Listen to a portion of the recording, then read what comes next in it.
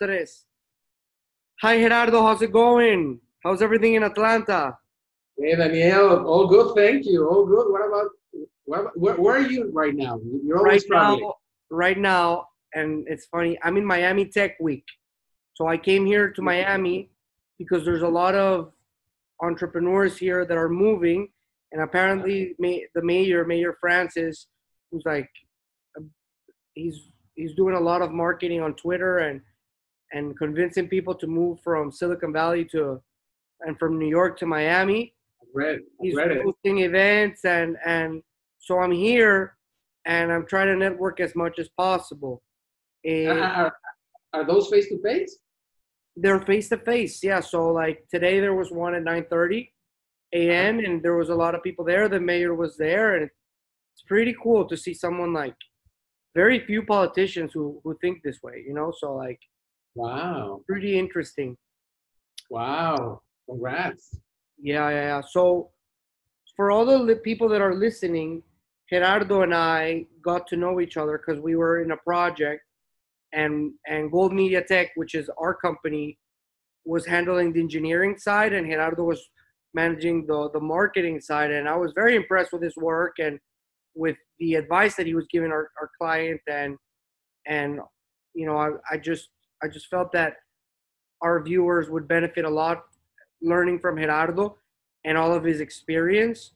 Gerardo, I'm gonna say a few things about you on that are on your LinkedIn, and feel free to add anything else that you might want. So you're originally from, I think you're from, you met, this is not here, but you told me you were from Argentina, but you grew up in Mexico, right? That's right. That's right. I'm part of the Argentinians that emigrated to Mexico with their families in the 70s. I was a Uh, baby. Yes. yeah, cool. And I recently saw a movie about the tragedy that you guys went through in Yeah, in the military years. Yeah.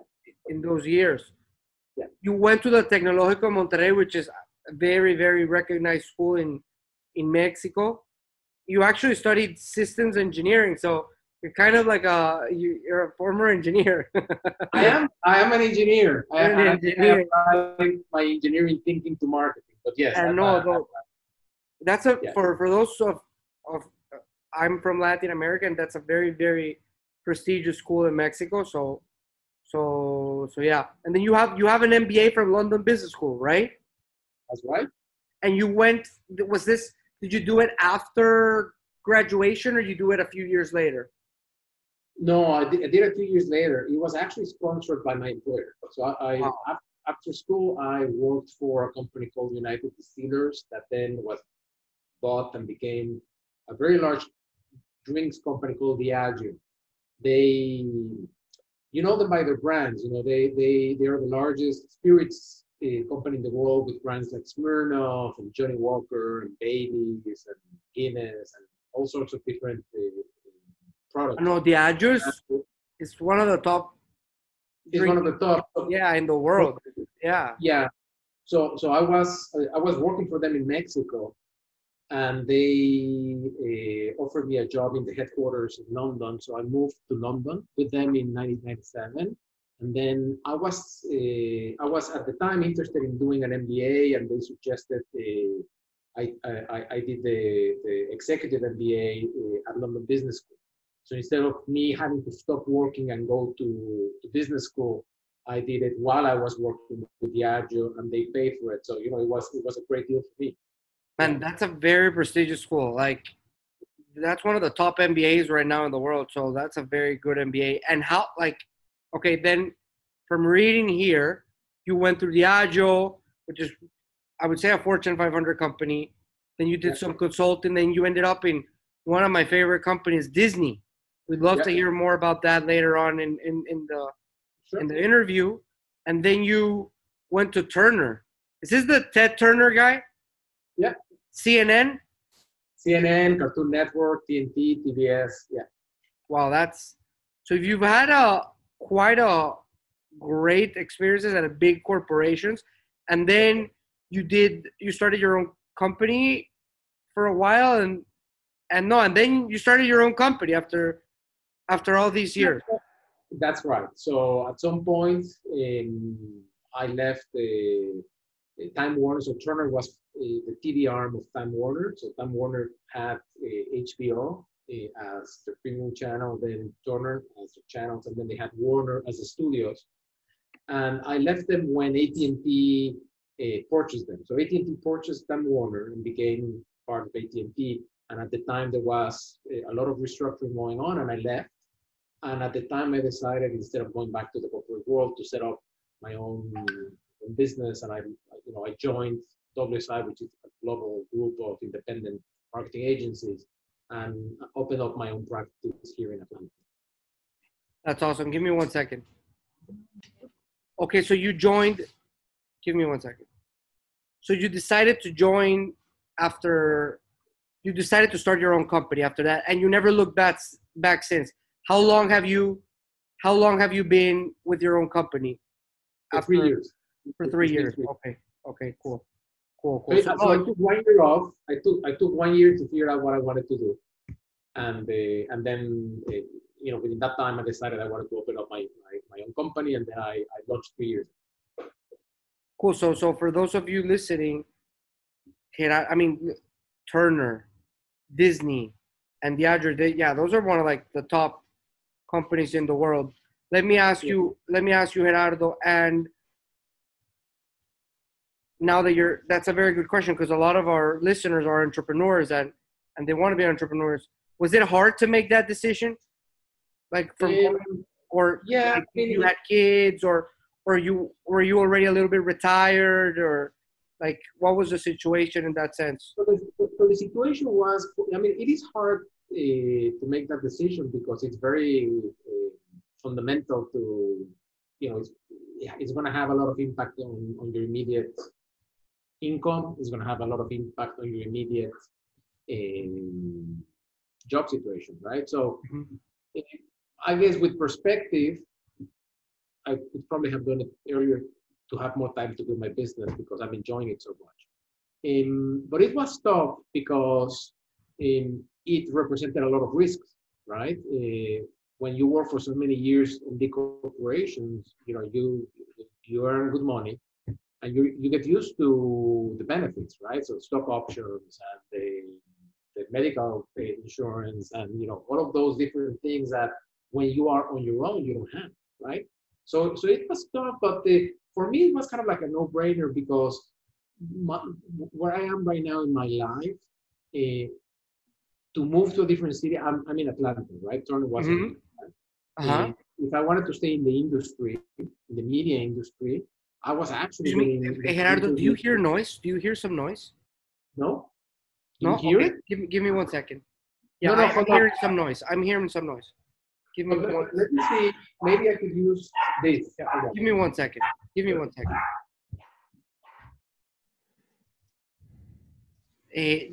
Now I can hear you better. So, okay. So you were mentioning that you were at a point in your life where you were where you wanted something different. Yeah, I was at a point in my life where, so if I wanted to stay in I had to make a decision, right? So if I wanted to stay in media, which I spent the last 15 years doing, I would have to move, right? Because most the media companies are based in New York or based in LA, and I was actually getting interviewed for jobs in New York and LA, and I just didn't want to move. I have 3 teenagers. I just didn't want to uproot my family, go to a different place in an industry that was going through so much change that there was no job security, right? Because of the streaming wars, right? So at the time you had like Prime pushing very hard, and you have Netflix and Hulu and everybody launching different streaming services.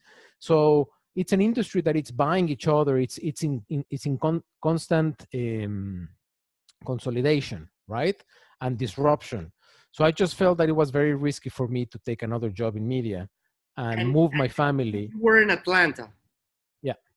And you had some job offers in New York. And let me ask you, you felt that you could, if you accepted, maybe in a year or two, company gets acquired or something, and again, moving again. So Exactly. Yeah. Exactly. So that's why I decided to open up my own business and bet on my abilities and on Yeah. myself, right? So that's the decision I took.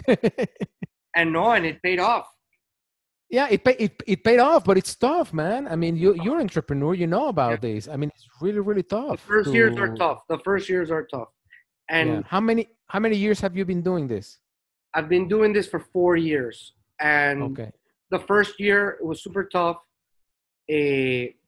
because I'm I'm I'm quite young, and I think I had a job experience for about a year. Mm-hmm. And then after that, my entire group of friends was doing investment banking, management consulting, or working at top firms. And there was me before entrepreneurship was this popular. Like Mm-hmm. now, being your entrepreneur, it's more popular than When you started. than ever. Yeah. Like it's not. And I remember that a lot of people were telling me, like, I even I even I even started thinking maybe I should. So the way I got into my company, I met this. I did an internship at a startup called Paribus, and this company got acquired in a year. And the guy that they hired there was doing digital marketing for their digital marketing services. That guy was making. I saw how much they were paying him, and I was like, man, this is a very good opportunity. I'm not sure if I saw how much he was making, but the person, the head of growth, he advised me to start this. He's actually advised me to start a digital marketing agency because he felt like, Mhm. man, if you can get a couple of clients, it's just extremely profitable and it's a very good business. Mm-hmm. But I felt that I didn't have that experience, that I didn't. So I ended up. I'm not gonna summarize it, but I ended up doing engineering services. I met I knew a lot of I have a minor in computer information Mm-hmm. systems, and I knew a lot of engineers in Latin America, and I felt that was a better fit for us. But the Yeah. first years were tough. Were tough because you get a client and you lose a client, and it's all until you hit like bigger clients when you start having options and then you start getting referrals. So Mm-hmm. I understand where you're coming from. I think it's more, for me, the risk was that I had never had a job, Yeah. uh, like a 3 or 4 year at a company. That was my Yeah. risk. Yeah. So if this failed, it's just harder to get a job after being. You just have to basically start another company. Yeah. Yeah. Yeah, Yeah. Yeah. Yeah. Well, but it didn't fail, so it was a yeah, good bet. Yeah, you're doing well. yeah. And here we are.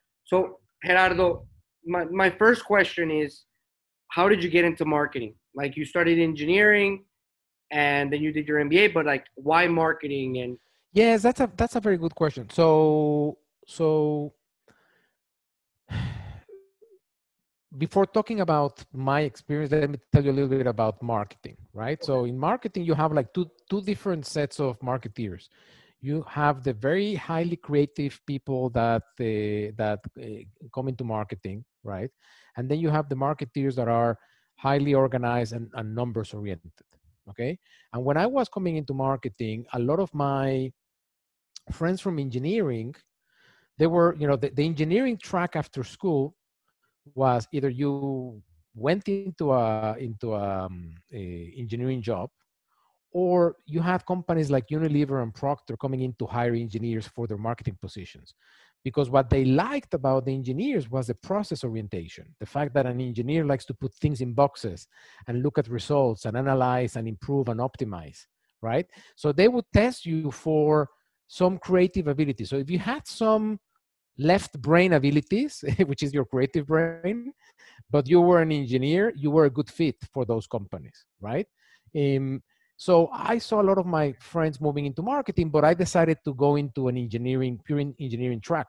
So I went into a consulting company, and we were doing just-in-time consulting and system implementation. So I went straight into working, in plants and facilities and developing industrial systems.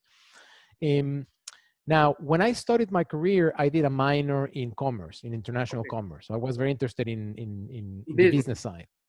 And what happened was that after a year working as an engineer doing what engineers do, I realized that I was not happy. I did not like it. I hated it. I loved engineering when I was studying it, Yeah. but I just didn't like the job. Okay, it You- was not for me. I just didn't feel at home. So one of my friends that had moved into marketing said, "Hey, why don't you try for a job in marketing? You know, there's somebody's hiring. It's an entry level position." So I was 1 year behind everybody else, but I went, I attended, I got the job, and that's how I started in marketing, and I loved it. I immediately felt like this was what I wanted to do, and it was just I just made a career out of that. So I never looked back. But all of my engineering background has really helped me in my career because I'm very process oriented, very data oriented, and I think now more than ever, especially with digital marketing, that's more valuable than ever, right? So yeah, I mean, Wow, but man. that's how I got into marketing. No, no. Wow, that's a great story. I didn't know that. I didn't know that. Back in the day, working at Unilever or Procter and Gamble was like the biggest. It was like the biggest. So I didn't work for Unilever Procter. I worked for Diageo, which was one of the other Big. consumer good companies, right? So, but it was the same thinking. They were looking for somebody who could understand the creative side of marketing, but then really work on, because think about this, brand managers, the traditional brand manager role at that time was not only the advertising piece, but it was the P&L of the brand, right? The profit and loss, the numbers, making sure that you were getting the right return on investment on each of the marketing campaigns. And so all of those things are very number oriented, right? And process oriented. And they were looking for people that could handle both. And that's now that you mentioned that. Now we have digital marketing and you can really measure the Mhm. success of a campaign. Back, I don't know, when you started, maybe was this the 2000s, 1999, The 90s, yeah. in the 90s? Like, how did you measure a return on investment in those times? Like, it was harder, right? Yeah, it was harder, but it was possible. So you could not measure it the same way that you can measure right now a campaign, right? I mean, you and I know Of you course. put an ad, if that ad drove clicks to a landing page and how many people converted into a lead or how many people actually purchased on that landing page, right? It's very, very immediate and you can attribute that sale specifically to an action you took. When in the past marketing couldn't measure quite the same way, but we could still do A and B testing by location, by cities, and see if campaigns work better in one city than another. It was way more complicated to measure than Okay. today, but you could do that, and that's the way you would scale up campaigns and some companies like Procter and Unilever fine tune that to perfection, right? Okay. So Yeah. it was possible, but it was harder. Okay. Okay. Okay. Okay. Okay. Yeah. Now, how did you like? Now we have. How did you get into digital mark? Like, you saw the whole transition. Yeah. And did you ever see companies like go under, like Oh yeah. competitors, because they didn't catch up to digital marketing trends, or you saw small brands just grow in Disrupt. Yeah. thanks to social media and thanks to this? I remember in 2015, I was doing an internship and in this company, and some friends like, "What are you doing?" So I'm working here in social media. Like, social media, that's not a. And he was like, "That's not a thing." And now it's like the thing. Now it's social media. It's like everything. Yeah. So like, Yeah. So yeah, I mean, I've seen a lot of that going on, and in fact, the industry that I was part of, which was entertainment, was one of those companies that were really disrupted by technology, right? And by services that use technology to promote differently and to create a different business model, right? mhm, So, streaming. It's a totally different experience than watching TV on traditional TV, and all of those factors really are causing that industry, the TV industry, to be Dying. really dying and struggling, right? And you saw the same with printing, and you saw the same, and not only that, but then how you capture audiences, how you understand your audiences, how you engage with them, right? How do you learn about them? Everything that is related to all of the data that you can collect, all the data analytics, right? The whole fact that now you can have people interacting on an app allows you to collect so much information that now you can use that to provide them and serve them with better content, with better services that they need. All of that thinking. It's not that the technology has changed. It's mind shifting how you run a business. The way you think of a business when you have data is totally different to the way you think of a business when you don't have data. And I think it's almost like a different language. So a lot of executives struggle. What I've seen in a lot of executives in traditional um, industries understand that they need to make this transition, but they struggle with the mind shift that you need to have, right? To be able to It's a whole new world, you think? it's a whole new world. It's a whole new world. Mhm. So to your question, how did I decided to do this? Well, when I was in as a client, when I was in corporate America, I saw this shift going on, right? And I actually saw I had a budget, a marketing budget that I had to spend every year, and maybe years ago I would spend 5% in digital, and then the next year I would spend 10% in digital, and suddenly it was 30%, 50%. I could see that me as a client, I was spending more in digital because I could track the results, because I could be more confident of what we were doing, because I could actually gather better data. So when I decided to set up my own business, I decided to do it in digital because I saw how the budgets were shifting to digital, right? So I wanted to launch something that was where the money was being spent. Of course, of course. So Did that's you how I receive, decided to. did you receive a lot of, "Oh, digital's not going nowhere. What are you doing?" Like, No, I didn't receive that, but what I did receive was there's a lot of competition, there's a lot of agencies. How are you going to get business? Who are you targeting? Because my business targets uh, medium-sized companies, right? Not the big corporations, for different reasons, but that's what we target. And then I got a lot of naysayers talking yeah, about how if there's really an opportunity there or not. And so, when you what I've learned is that when you launch a business, and probably you went through the same, you have to listen. You have yeah, it's a risk, right? And you have to the risk. Either listen to they're right, yourself. or they're wrong.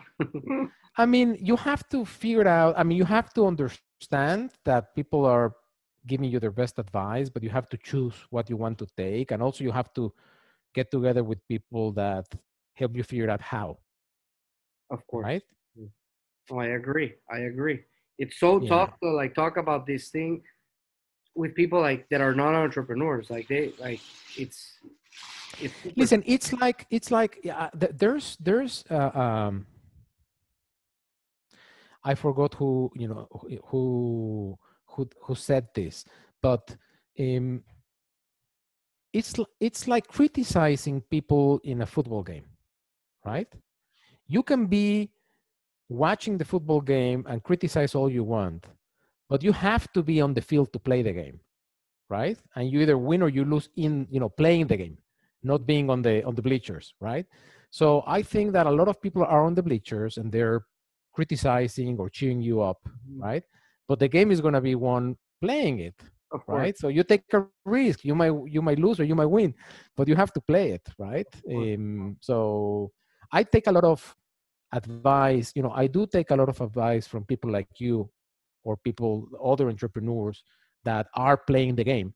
Those people I listen a lot. If somebody that is doing this is telling me, listen, that is a tough market to enter because I've tried it and this is what I found, right? Or, think of building your business model this way because I've gone through this and this is what I found. I take that with a lot of respect, Yeah, right?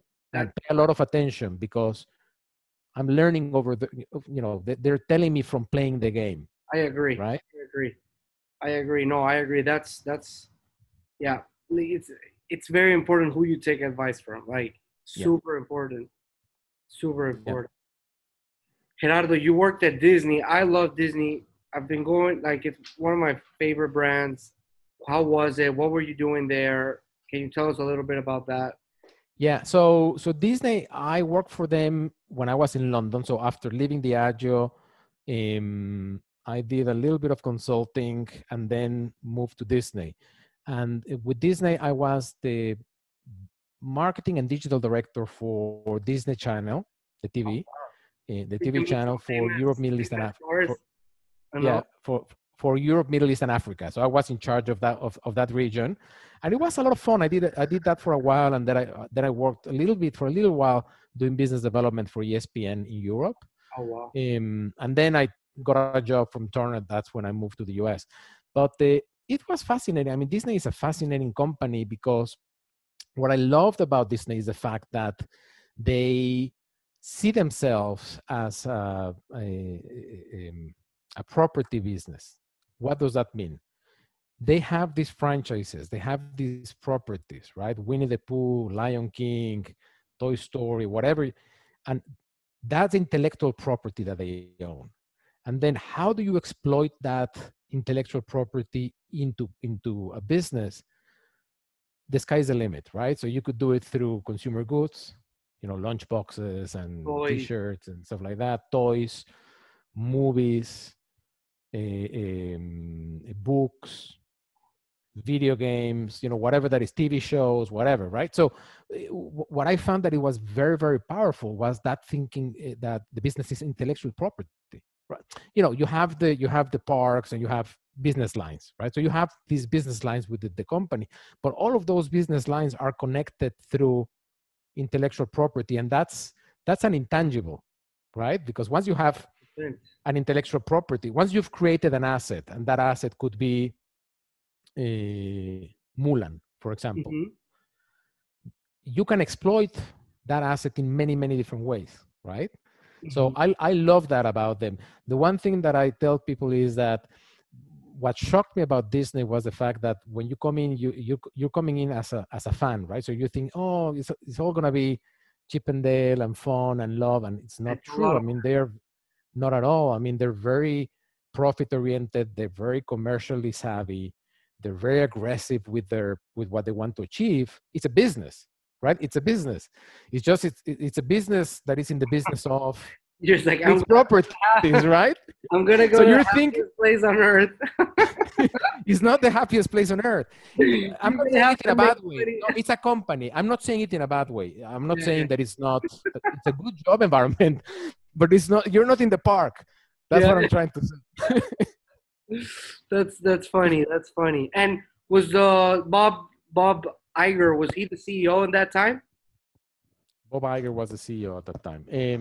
I was in between CEOs. Okay. So when I was there, it was the predecessor to Bob Iger. I forgot his name right now. And then Okay. Bob Iger took, Then Bob Iger, yeah. took the role. How Yes. did, like, I've never worked at this big company, but like making decisions, it's like it takes weeks to Time. make it. Like Takes time.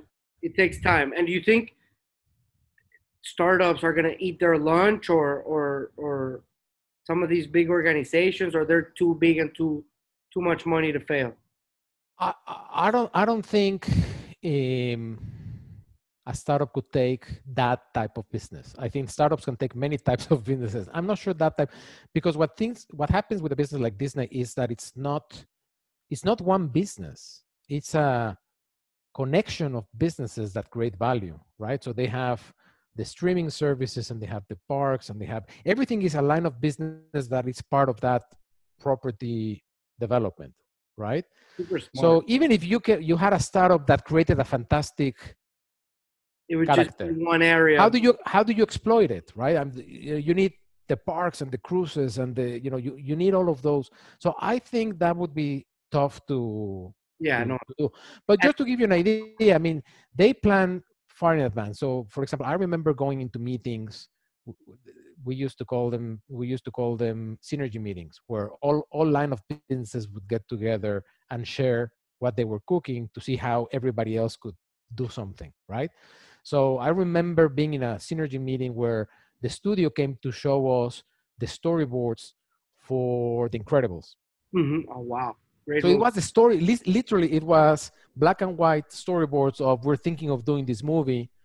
It's going to be about a family of superheroes. There's going to be the dad, the mom. This is going to be the characters we're thinking about. And every line of business is thinking, and the movie is going to be released in 3 years, right? And you have every line of business thinking, okay, if that's going to be what types of toys can we be creating for that type of movie? What type of clothing could we be? So you start building all of that thinking way behind. And by the time the movie hits the theaters, the whole plan is built and everybody's aligned, and Walmart is full of toys and and lunch boxes. You see what I'm saying? So it's incredible to see it in action. Wow. It is quite a thing. Wow. It is quite a thing. Wow, Yeah. no, that's amazing. And Gerardo, you from Diageo to Disney to Turner. I mean, you stayed more time in Turner. Was there like if was there a reason why you stayed more time in Turner? Like, was it the best? Like, was it the place where you had more fun? I don't know if it's a place where I had more fun, but I had a very good career at Turner. I joined, and I joined at a time where the company was really growing in Latin America. I was brought to head the marketing department and the creative services department for one network. And in the years that I spent in Turner, I spent around 14 years in Turner, 13 years in Turner. We acquired several competitors in the region. So we had to integrate organizations. We grew from being an organization of 150 people to be an organization of over 2,000 people. Oh, wow. And we grew from having 4 networks to having 15 networks. And so, it was a fantastic period to be there. I felt that every year I was doing things differently. I was learning more. I was growing in responsibility. So it was just a fantastic time. That's why I stayed for so long. Normally you get bored of a job, or you feel that you've hit the ceiling and you want to move somewhere else. But in the case of Turner, there was so much growth over that period that I just felt every year that it was a new job. No, I get So that's why for so long. Yeah. And did you live around Latin America, or was it all through Atlanta?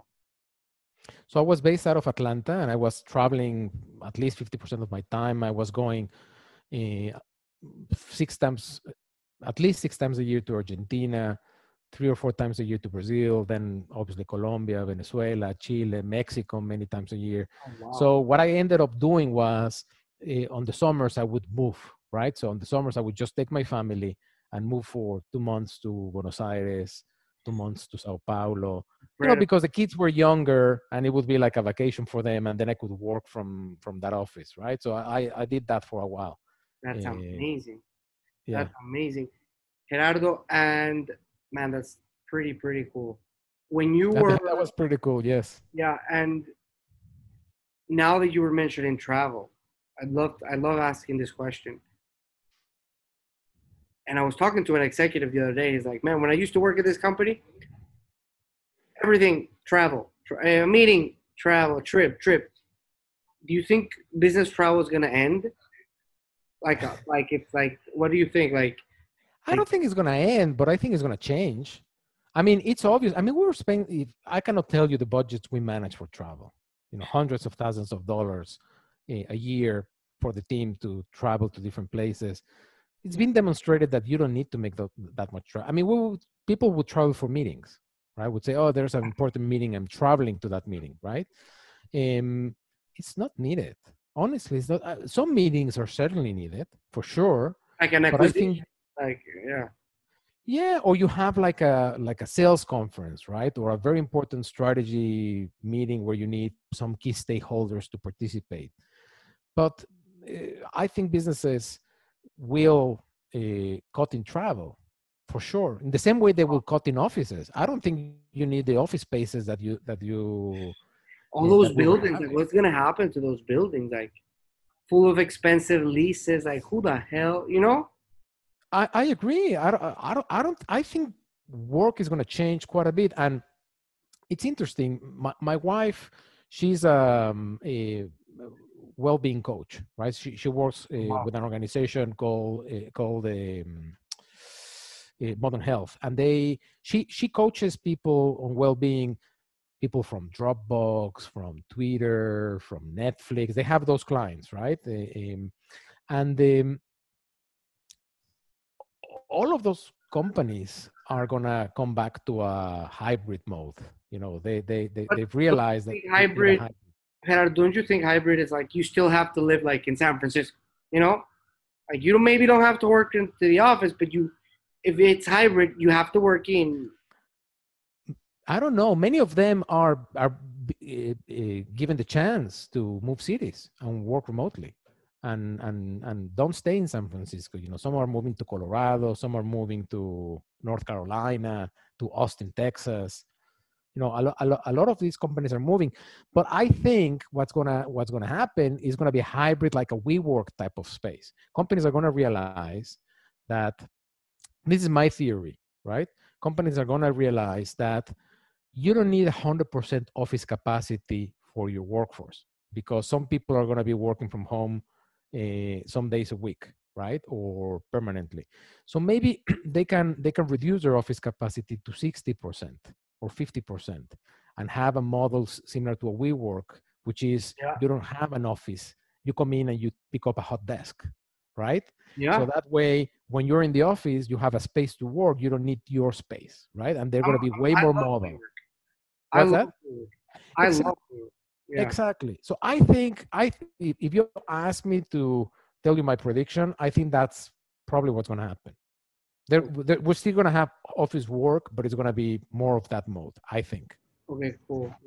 Gerardo, now a question towards digital marketing. You work with a lot of brands and a lot of entrepreneurs. Where are people failing when it comes to digital marketing that you see over and over again? Like what can people do? This question is pretty generic, and I don't know if it's a good one. But in general, you work with a lot of brands and a lot of startups, companies, and like, where do you see people fail the most? That maybe maybe they told you, we when they come to you, they've already wasted X amount of money, or what mistakes do you see, and what should people do before spending in digital marketing? I don't know if I just asked you like. No. I think it's a good question, Daniel. I think when it comes, what I've seen is that we're all marketeers in a way, right? Because we all think we understand. I would never tell you how to program code, right? Mm-hmm. I have no clue how to program code. So when I hire you or GMT, your company, to do some systems engineering for me, I wouldn't dare to tell you what to do. You're the expert, right? I tell you what I need. I know where you're going. but with marketing, we all think we're experts because we post and we send emails. And so I have a lot of clients that come to me and say, listen, I think what I need is social media. I think what I need, I would like to do some email marketing. And my first question is like, how do you know that's what you need? Oh, because everybody's doing it. Okay, and what are the results? So it's like putting the horse, the cart ahead of the horse. So what I see a lot of people doing that I don't think is conducive to success is they start with tactics. Because if you're thinking about social media, search engine optimization, email marketing, whatever, those are tactics, right? That should respond to a strategy. So your strategy, you need to think first about what is it that you need to achieve, right? Who's your audience? Who are you trying to target? How do you find them? What is their customer journey, right? So how do they get in touch with you? How do they find you? How do they, what pain you need to solve for them so they buy from you, right? Once you have all of that understanding is, okay, now how do I get them to be attracted to my service, right? And that's where you start thinking about how I'm going to convert them into a lead or into or into a buyer. And after that, then you start thinking about what tactics do I use. So the tactics are the tools, right? So if I'm going for this audience that I know that has this type of customer journey, right? And this is what motivates them to take action, then I'm going to use tactic A, B, and C in this way to implement that. So you have to build the strategy before you think of the tactics. So that's what I see that a lot of people They are just doing wrong. They jump to tactics. Oh, we should do this because of that. Exactly. And Exactly. they fail to do that first. You have to, it pays off to spend 10% of your budget in producing a plan so you don't waste 90% of your budget. A lot of people think, oh, that's going to be 10% of my budget. Yeah, but that's going to help you not fail 90%. the other 90%, Yeah. right? It will maximize the 90%. Give more money to Mark Zuckerberg and Google. These companies are like printing machines, and do you think they're gonna get? They print so much. I mean, they're so profitable. It's insane. Google owns YouTube, Facebook. Like, you talk to anybody, and there's a Facebook. Like, you talk to any company, any startup, half of the budget goes to Facebook, half of it goes to Google. Like, it's crazy. Do you think? What are the risks? I wanted to ask this question. Do you think Facebook, Google, these are the new, these are like the new top companies, like where, of course, the elephants in the room. What are their risks? Companies like this one. I mean, they can be disrupted as they disrupted everybody else. I mean, before Google, you had Yahoo, right? Mm-hmm. See what's going on with Twitter, for example, right? You know how Twitter lost a lot of its gravitas because Facebook grew up, right? And then Instagram came in and Facebook bought them, right? Because they saw the opportunity with the. But there's going to be the next thing that will really put at risk these organizations, right? So these organizations are massive, but I think the way they disrupted, they could be disrupted too. I don't know when that's going to happen or who's going to be able to do it, but it's possible for sure. I tell you one thing, the one thing that I find very interesting about Facebook and Google and all of those platforms is the fact that they created their own currency. What do I mean by this? Let's say if you're buying TV, right? If you're buying TV or if you're buying radio, if you're buying, there's third-party measurement systems that tell you the effectiveness of your buy, right? So you look at the gross rating points, and Nielsen is measuring those, or Ibope are measuring those, and they report to the field how these companies are performing or these investments are performing. But when you look at if you bought a campaign in Google,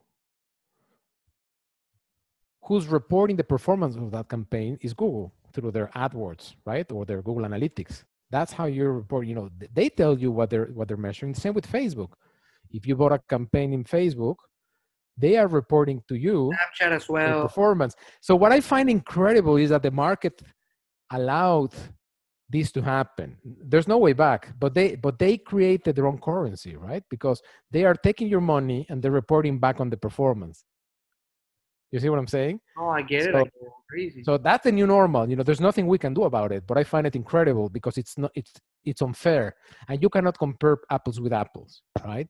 So anyway, I don't know how that's gonna get solved, but it's something that as somebody who's dealt with media budgets for a while, this is something that kind of like ignore. Yeah, I mean, it's different. It's different. It's different this time. Okay, yeah. Gerardo, I think I don't have any more questions. I have some trivial questions. Okay. Okay. Okay. So the first question is, what do you prefer, Snapchat or Clubhouse? Oh,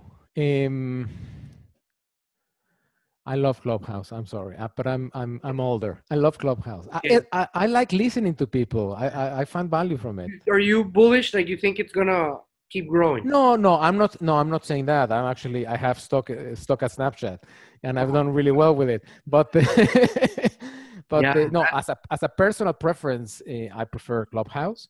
I think Snapchat, just by looking at my teenagers, I mean, they're Snapchatting all day, right? So Really? yeah, I mean, I tell you what, TikTok, that's. What do you prefer? Do you have Facebook stock? I don't have Facebook stock, no. It went up today. Okay. Uh, Facebook or Google? What do I prefer as what? As a user or as a as a stockholder? Google? Okay. Google. I just think everything that they do is so smart. And I have an issue with Facebook. I mean, the way they use your data, I'm just very concerned about that. Do you think it's really that bad? Like, because yeah. this is something. I have a friend who works. I met a guy who works at Google. He's not a friend. I met a guy who works at Google, and he talks about Facebook as the most unethical company in the world. I mean, I don't want to say that, and I don't want to say, Yeah, no. But I just think it's very risky. It's very, very risky, the amount of data that they collect. I just think there's a lot of risk in that. Yeah. Okay. What are your? They know everything about you, and they're listening to you. They're probably this happened to you. It has happened to me. To be talking, let's say, to a friend. I was talking to a friend a year ago about a book by Franz Kafka, the Czech author, right? That's the most obscure thing you could be talking about. Who's gonna be next day in Facebook? There's an ad about Metamorphosis, new edition by Franz Kafka. I read that book. I read that book in high school. In high school, exactly. I promise you, the publisher did not think there was an opportunity in advertising that. The only reason that was advertised is because they are listening to to conversations, and they are picking up on keywords, and those ads are being created dynamically. For advertiser, that maybe there was a publisher buying advertising, but the ad was created dynamically based on keywords. So yes, I mean, I think to me that is very scary. No, I agree. I don't like the whole addiction thing. I struggle with the phone addiction, like the lack of focus up. Like I don't know if you watched a Netflix documentary of these people, like you just leave your phone and you just feel like something's wrong with you. And I think the smartest people in the world go work there to keep you addicted. So that's the only issue that I kind of have. Yeah. But yeah. Okay. Thank you, Gerardo. And I would like to invite you to our. We have I'm happy to attend. A video conversation. So I'll send you an invite. That'll be fantastic. Okay. Take care. Gracias, Daniel. Bye. Bye.